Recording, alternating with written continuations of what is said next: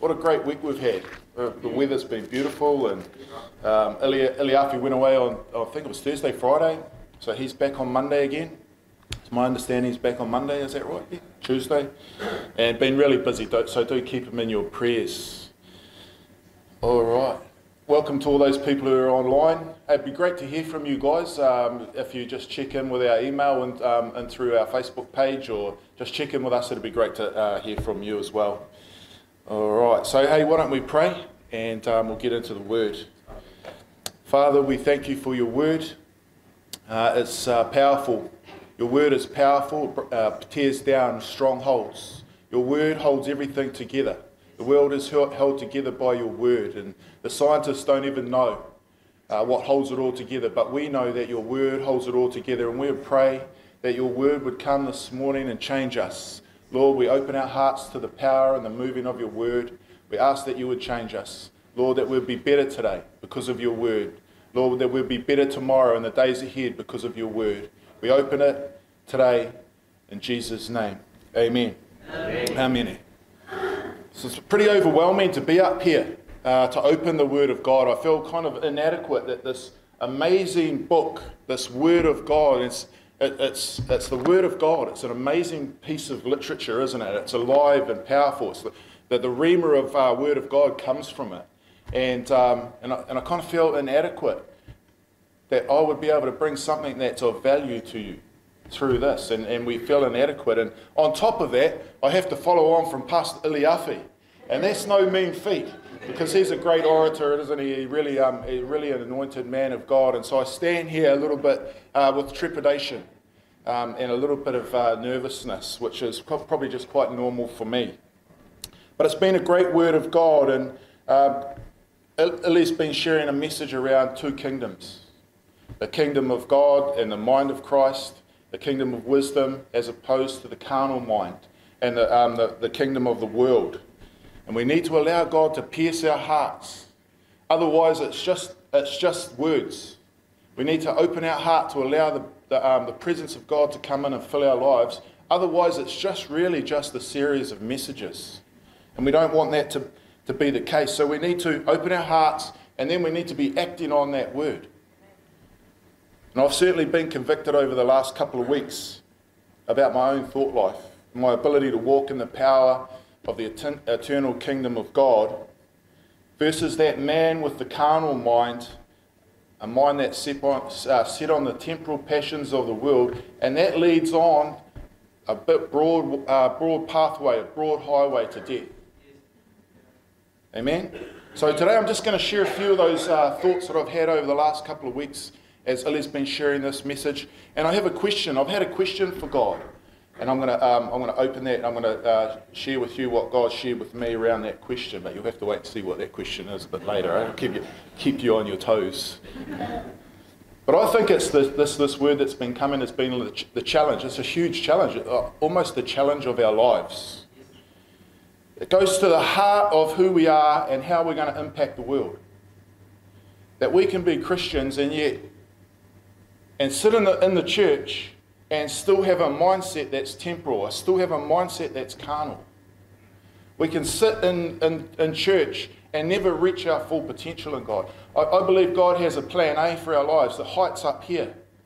But how many of us, we only get down to the plan B or plan C, that plan D and E, that mediocre us. And I think we can all identify with that, because we're fallen, we're human, we're not perfect. But God, He has a plan A for our lives. And I think the word that Lily's been sharing with us, I think it's like the challenge of our lives, to get it right in the way that we think, so that we can move mountains, so that we can be like Christ. And I thought back to one of my old rugby coaches. He was a priest. I went to a religious school, and there was priests there, and he was an awesome rugby coach. And I was willing to lay down my life for him. As a coach, he was such a good coach. But he would come on the field at half time, and he would swear like a trooper. This man of the cloth. He would swear every manner of word that you can think of that you've heard in the Donko room at your workshop. He would say. And it would go out right across the whole field. People would be shocked that this religious man would talk like that. And it did something to my spirit as a young man, because while I hadn't given my heart to the Lord, I had a relation. I do believe I had quite a strong relationship with God as I grew up. My mum used to call me her God boy. And some things change over time. So but it did something in my spirit, and I started to question God. And I moved away from the things of God, not just because of that, but it did have an impact. And and the Bible says we're better to be cold than lukewarm. We do less damage when we're cold. Otherwise, when we are lukewarm, the world sees us doing this and that, and it's not of God. It's a carnal mindset, and we do damage in that place. And I was reminded as a new Christian into the church a few years back, quite a few years back actually, and I was counting the tithes and offerings one night after this Sunday service, and I was there with a deacon, a man of rank in the church. He'd been in the church a long time. He had obviously had some authority, that he was recognised as a deacon in the church. We sat down to count the money, and we were counting it together, and he made a small error.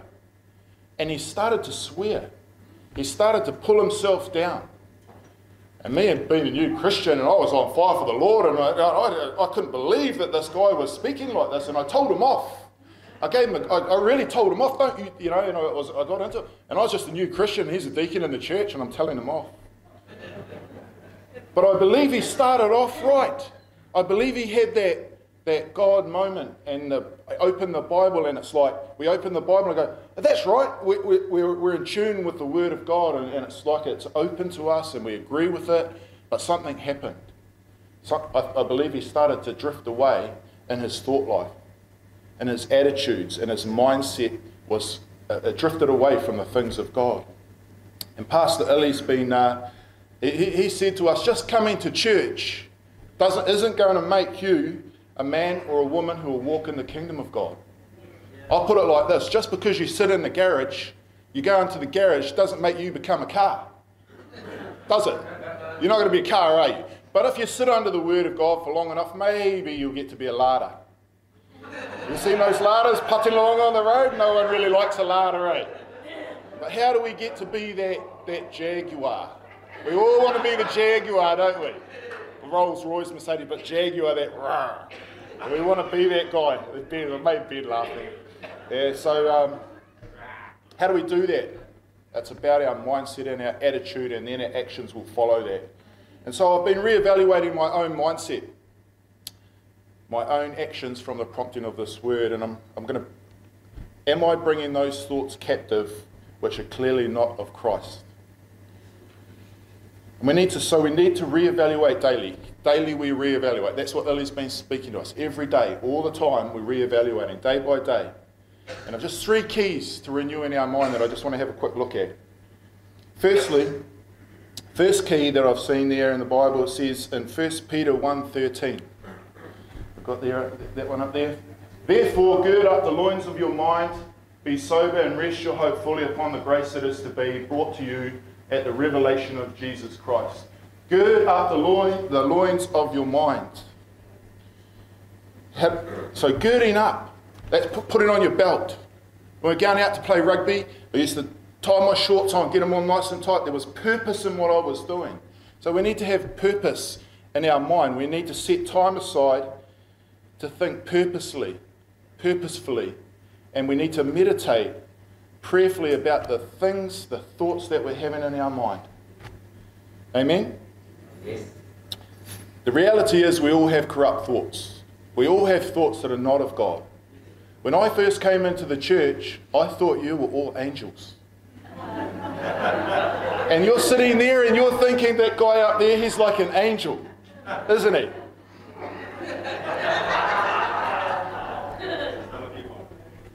But we get to know one another. We get to know that there are faults and that there are thoughts that we have that aren't of God. But mostly I think our thoughts are our own, but there are times when we have these demonic thoughts that come. And as a young man, I used to get quite angry, I used to have a little temper tantrum every now and again, and I would see red. I think it ran in my family through my mum's side of the family. My dad's side of the family pretty placid on the whole, but my mum's side of the family had a bit of a temper. Well, somehow I ended up with a bit of a temper as a young man growing up, and I'd see red and get violent, and sometimes I'd see violent, and all I could think of was, I'm going to hurt that person. Yeah? And so we have those. And sometimes even today I'd like to give that fivefold ministry out to the odd person that comes around, you know what I mean? So the enemy knows our mind is a powerful place. So are we in control of it? Do we let it run rampant? Rampant minds, a little like the devil's playground.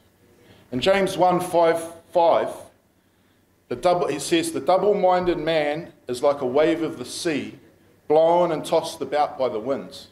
There's no direction, that person isn't ready, there's no plan, and they're ineffective. As opposed to the other person whose mind is set. They have direction, they're ready, they're planned, and they're effective. So as we think in our hearts, so we are, is what the Bible says also.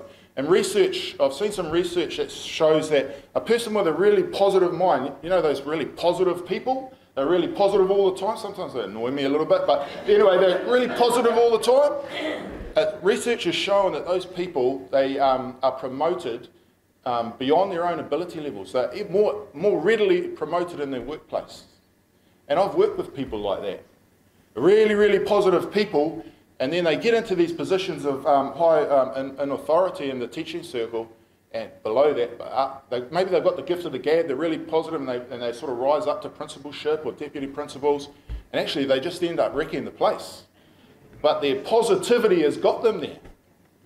But the Bible tells us in Romans 12:3, don't think of yourself more highly than you ought to. So we believe with humility. Okay? We have a deep confidence in God, not a big blown up ego. The second point there, the key to a renewed mind in Colossians 3 verse 2, says, set your minds on the things above, not on the earthly things. So it's saying in there, set your mind, and I have the picture of concrete. Okay? It sets, you can't move it, it becomes immovable, it's set in place. And I think of Job, who made a covenant with his eyes. He made a decision between his mind and his physical action, that he was going to set his mind on the things above. He knew that if he allowed his eyes to wander, that was going to take him from honouring God. It was going to stop him from doing the will of God. And so he set his mind on the things of God, on that high place. He made a decision. And so we need to make those decisions ahead of time. If we know we're going somewhere where there's potential for gossip, we set our mind before we go. If there's, pornography, all the things out there in the world, we need to set our mind before we go. Amen. See, one moment we have the mind of Christ and we're hearing from God, and He's telling us to give to that person or go and do that for this person, and then the next minute we reason it gone. We reason it out of our lives and we never actually go and do it. That would be fair, eh? We're worried about what the other person's going to think. We might look like a doofus, or look silly. There was one time when I was a fairly new Christian and God said to me at the end of the Sunday service, go and see that lady over there and tell her that you want to give her a hug as a son to a mother. And I'm thinking, what? That's a bit weird, isn't it? I was only a new Christian, didn't really know my way around the whole, moving of the Spirit and that very well. So anyway, I did do it. And we hugged and embraced, and then we came back to church in the evening on the Sunday service, and she was so excited. Her son, whom she hadn't seen for years or heard from for years, they were estranged, rang her that day. And so there was I believe something was broken in the spirit. Something powerful happened in there just by that act. And thirdly, it says in Romans 12, be transformed by the renewing of your minds.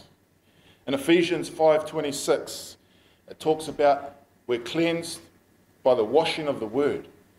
And so that's referring us back to having a Bible plan, reading the Bible daily. I try to read Proverb, I try to read a Psalm, I try to read Old Testament and New Testament every day. and worship God in there too, because the worship that is often built around the Word of God, isn't it? So we need to be doing that every day. The devil can't read our thoughts. He's not omniscient. He's not all-knowing. But he is going to attack us in our mind. God was attacked. Jesus was attacked in his mind, crown of thorns around his head. He was battened with it. They pierced his mind. That blood that he shed was for our mind, and he gives us the helmet of salvation to wear, to protect our mindset. And that should be our motivating factor. Salvation, the helmet of salvation. In our thought, we should be always motivated by salvation. Firstly, protecting our own salvation, but also working for the salvation of other people. So how do we check to see if our thoughts are acceptable? It's a good question, isn't it?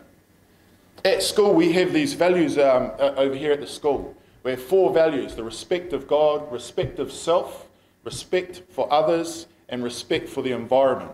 So any behaviour that sits outside those 4 values, I'll front the kids on. I will ask them, what you do, does it fit into any of our values? And often their heads will go down and they'll say no. I said, no, it doesn't fit in there.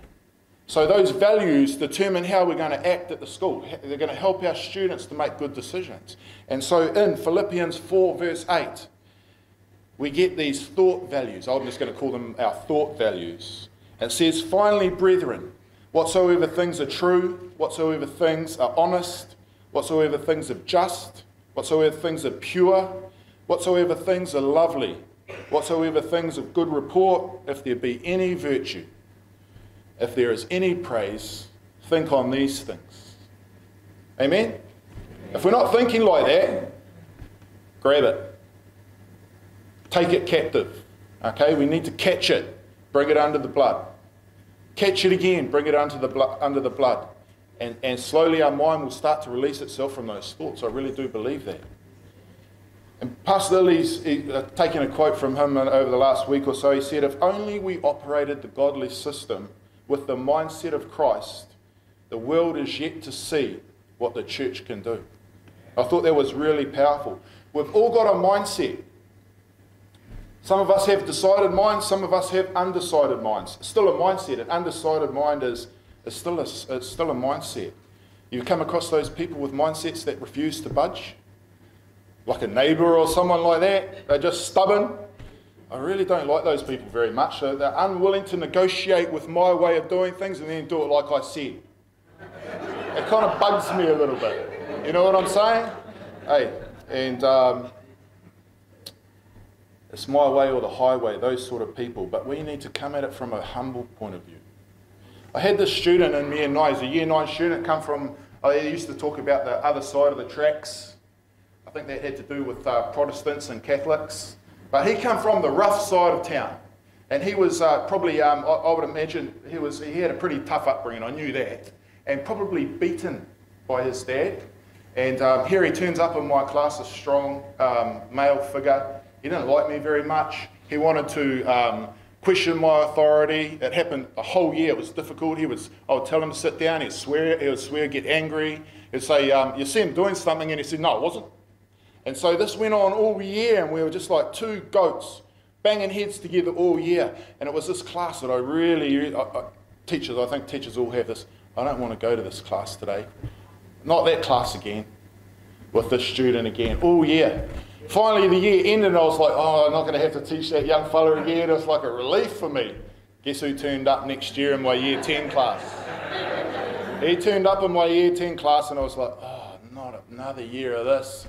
And I just felt God saying, you have to change. It's your mindset that needs to change. And I started to look at him differently. It took me a whole year to work it out. It was pretty poor, really. But I just changed things around. I would ask him, how was his rugby league? He used to love playing rugby league. Ask him about his day, how he's going. I got interested in him. And now I love him. He's a barber. He started barbering, and no one wants to get cut their hair from a new barber, right? So he's sitting down there for weeks. He hadn't even cut anyone's hair. I said, I'll go down. And I went down and got my hair cut from him. Because I love him, I just wanted to bless him. Went down there. It took an hour to cut my hair. I got a ticket while I was waiting. And there was this little bit of hair over here that was sticking out, and he couldn't get it with his clippers. Honestly, it was just about raw by the end of the time. Just kept going back. But I did it because I loved him. So there's many things in our thought life that grieves the Holy Spirit. The Holy Spirit's a gentleman. And we can sin in our thoughts. The Bible says if we look at a woman or another person with lust in our heart, we've committed adultery. It comes back to our thoughts. And we know that where sin is present, God isn't. And the Holy Spirit's going to leave. And even that Jesus, and all his pain on the cross, the excruciating pain on the cross, he never cried out until that moment where God left him and the sin was placed upon him. That was the anguish cry. Why have you forsaken me? He cried out. You can hear it, eh? You can hear it was God left him. And that's like the Holy Spirit will leave us when we commit sin. So we need to get our minds right. If I've written this down, if we want to walk in Christ, to live him, to speak him, to allow the power of God to be released and expanded beyond our comprehension, we need to take control of our mind. And I think it's the challenge of our lives. And so I've been convicted and I've been repentant, and guess what comes next?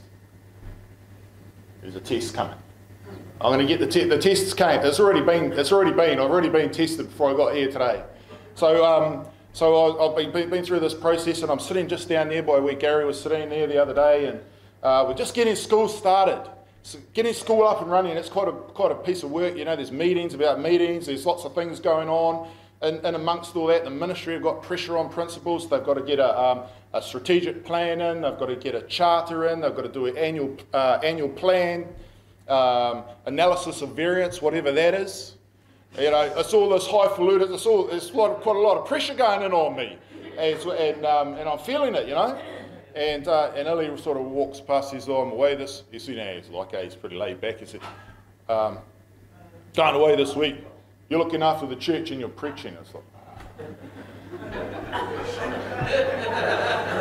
my wife's off. She's off at the Masters game, so having a lovely time. I've got the kids, 5 of them at home with me. It's not that easy, eh? And so the test comes, and what do you reckon I thought? I tried to keep it pretty calm inside. I was pretty calm. See, I can do all things through Christ who strengthens me. I do it for you, Lord. Even though I might be a bit rough up here and embarrass myself, it's for you and for the cross, God. That's the attitude. Don't, Dwight L. Moody, I just come back to it all the time. Don't worry about the sermon. Pray the word of God would come down into our heart. So try not to criticise my preaching this morning, okay? Just pray and open your heart that the word of God would come in and do something powerful. See, God wants to extend the tent pegs of our mind. He wants to increase our capability to be bigger, better, and more equipped. I was thinking about that, and I thought, who remembers Steve Austin, the $6 million man? It came into my mind, you know.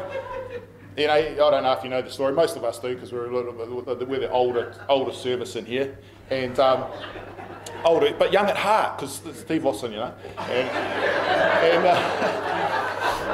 And they rebuilt him and made him better, faster, and stronger.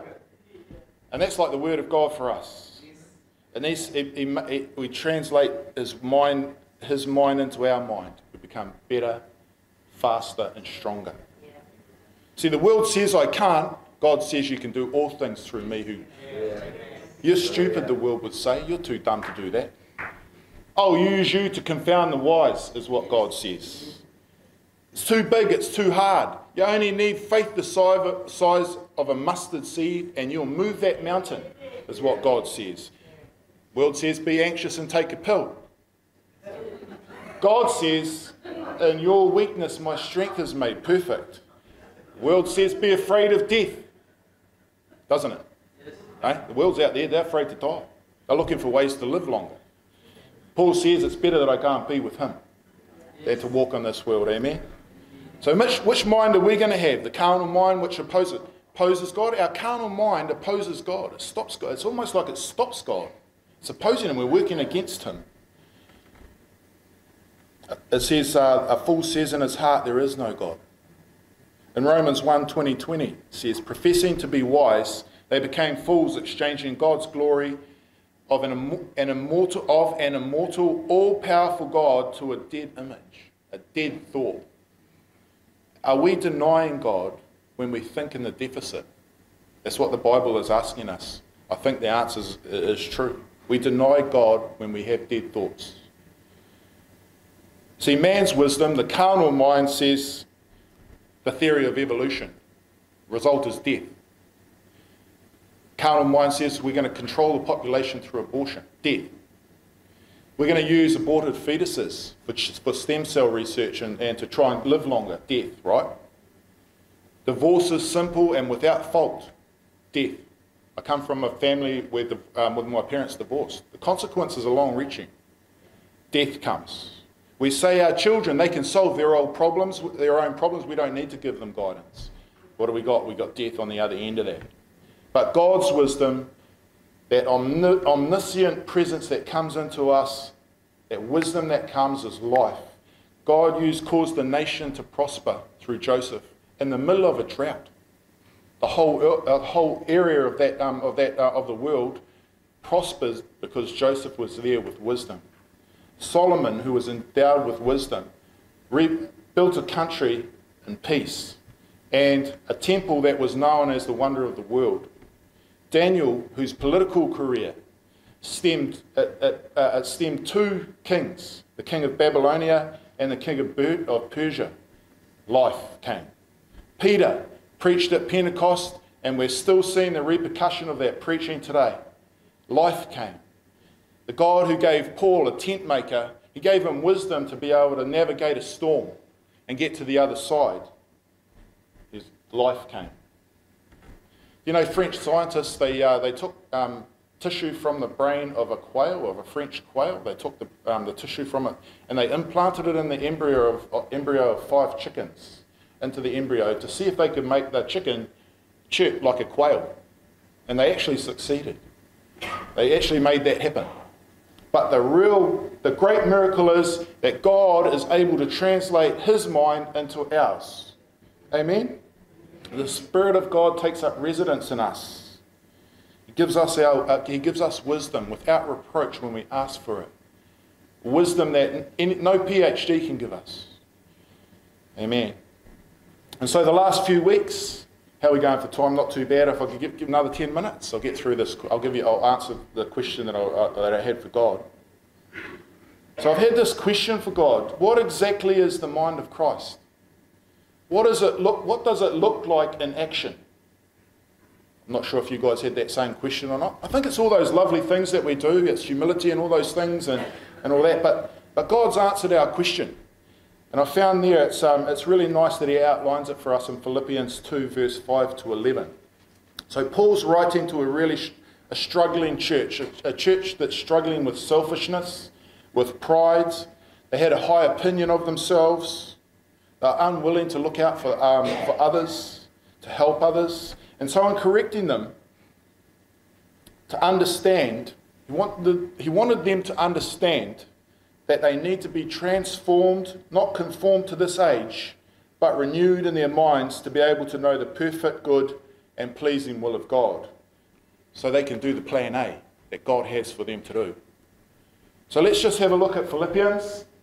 The first part of that piece of scripture in verse 5 and 6 says, let's read it together. Let this mind be in you, which was also in Christ Jesus, who, being in the form of God, did not consider it robbery to be equal with God. So that's my first point, the first part of God's mind. It's a mind that's surrendered and submitted to the will of the Father. He didn't think it was robbery.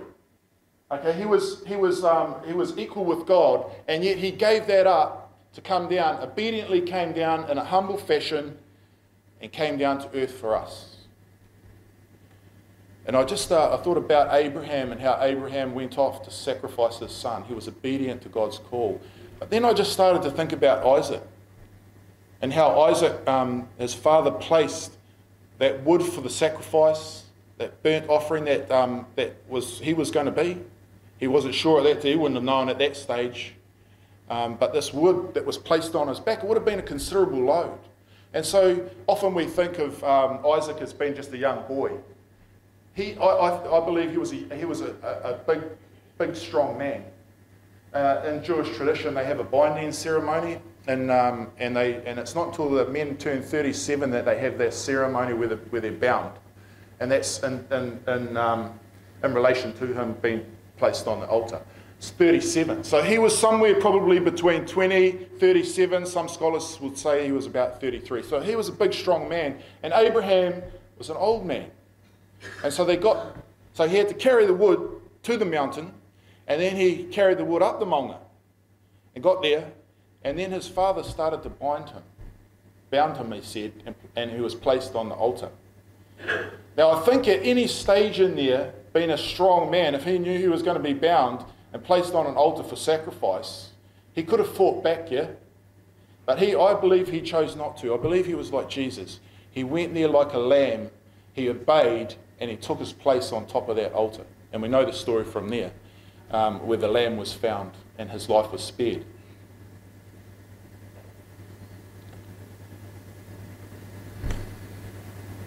So I was out there just as I was sort of preparing, and I was out watching some men fish on the river. It was a beautiful day. The tide was full. The water was green. It was beautiful. Just something in me just wanted to go and just hang out and just do fishing and not worry about everything else that was going on. You've been like that, yeah? And it's just like God said, go back to school and start teaching the kids. Go back and prepare yourself. Take up your cross and follow me. So, okay. Yeah, that fishing didn't look good though. But we need to get out of our own space where we want it for us. And Jesus was able to do that. He gave up. He didn't think it was robbery, but he gave it up anyway, obediently to his Father. Amen. The second point that I want to talk to is verse 7 regarding the mind of Christ. The mind of Christ is not reputational, but made himself of no reputation, taking the form of a bondservant and coming to the likeness of men. He became self-abased, no reputation. He didn't even have a house to live in. He gave up equality with God in eternity. There was no selfishness in him, no ambition, no conceit in him. But how we consider our standing before other people is something to be held on to. We're all, I think we all have ambitions to be better, and I think that's good, but sometimes it becomes our God. And when I was moving from Cullinan, God was rustling me out of the nest. He was rustling his feather. It was time for me to go. The biggest battle I had in going from there wasn't so much leaving, it was the children. I was going to miss the children. That was a big part of it. But there was this feeling like I was giving up my reputation. I was giving up my job that I'd worked really hard for. And it was really hard. It was a really difficult decision that I had to make. But I'm pleased I did, that I was able to let it go, because something greater was waiting on the other side of that for me. And so I shifted from Cullinan. And we need to get rid of the idea that God is here for me. We have to have a mindset that I'm here for you, God. So if we consider our needs, our wants, our distinction, that it's to be preserved at all costs, then we don't have the mind of Christ. The third point, the mind of Christ is servile. In verse 7 and 8, is it? Or it was verse 7, going back to that other one. But he made himself of no reputation, taken in the form of a bondservant. So he's a servant. Okay, God was a servant. Jesus came down and became a servant for us. Do we have to be begged and prodded to serve? I think sometimes we do. When Tash and I were running our junior program, we did that for 16 years. Often we would go and ask people, would you like to come and help us in junior church? And sometimes I would see the calling on people's lives. I could see the gifting that they had to work with the children. Sometimes I knew it was this training ground for them to go on and do other things from. But they would say, no, I've got to go and pray about that. I'll just go and pray about that. You heard that before. I'm just going to go and pray about that. Oh, good, let's go and pray about it, but then go and do it. But often it's just an excuse to get away from that act of service. You know, we're going to ask people to go out and serve and on the door and all those sorts of things, but do you have to be prodded into it? If you do, I would say that you don't have the mind of Christ in that. I remember when we've decorated out the front a few times in my walk since I've been here in the church, and I think we were on to about, seemed like the 5th or 6th time that I was painting the toilets out there, and I had a really bad attitude. I said I would come and paint it, and I had a bit of a bad attitude. It was in the school holidays, I was a bit tired. I had a bad attitude to it, and then about a week later of this bad attitude, and the elder that was in there was working and was around, keeping an eye on us and that, he rebuked me from the pulpit. Told me off, have you ever been rebuked from the pulpit using your name? Well, I got rebuked from the pulpit because of my bad attitude, and I deserved it, eh? I've actually been, I've been threatened with violence before by the senior minister as well. So I get myself in it, eh? But anyway, but that's happened to me, and so I was feeling pretty bad about it. And then the school buildings were put down the back there, and I got the opportunity to serve again. So I jumped into it wholeheartedly. It was like a second chance, and I just did it really. Just got in there and got teams together, and we painted the building up the back, and it was great. And you know, that's what we should be doing, serving for God. And this wonderful, beautiful Christian lady up there, when I was painting, I was actually on my own, still painting. I wasn't quite finished off, and she came up. She prophesied over me, and that prophecy's come true. Over the years it came true, and I just want to say thanks for that prophecy. It was really powerful, and that's where we are when we're in a place of service. God will come and bless us. Fourthly, we see the sacrificial mind of Christ in verse 8. He was willing whatever the cost, and being found in the appearance as a man, he humbled himself and became obedient to the point of death, even death on the cross. He sacrificed himself for us.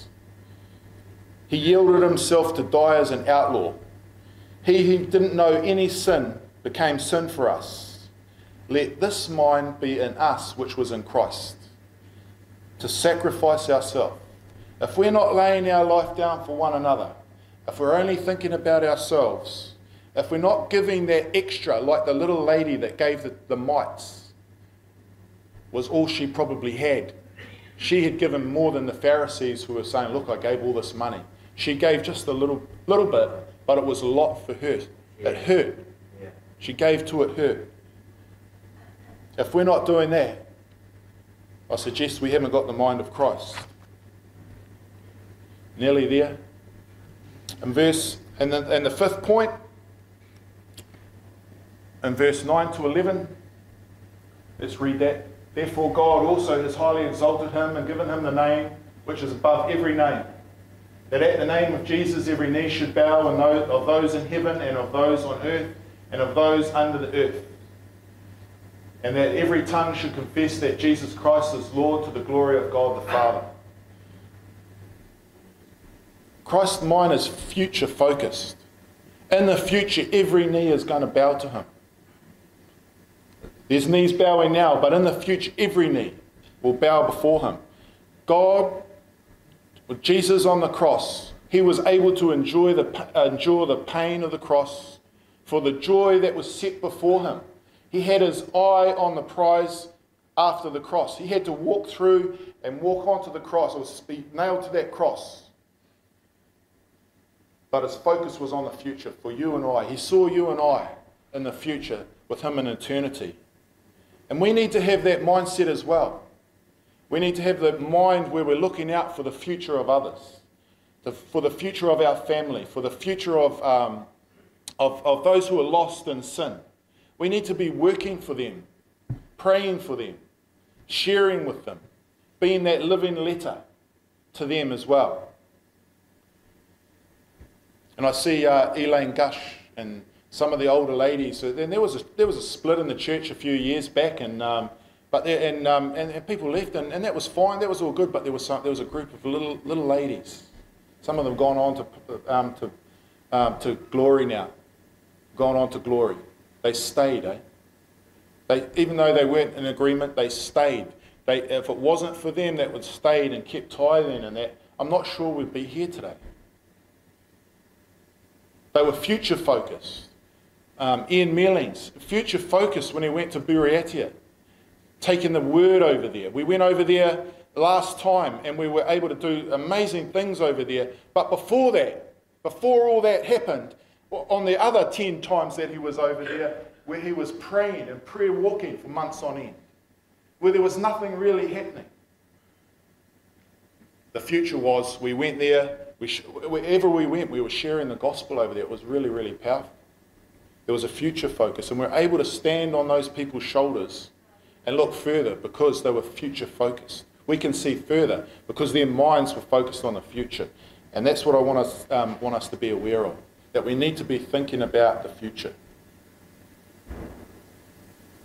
So that's the challenge of our lives. I really believe it's the challenge of our lives, to sort our minds out and walk with Christ. Let's stand and pray.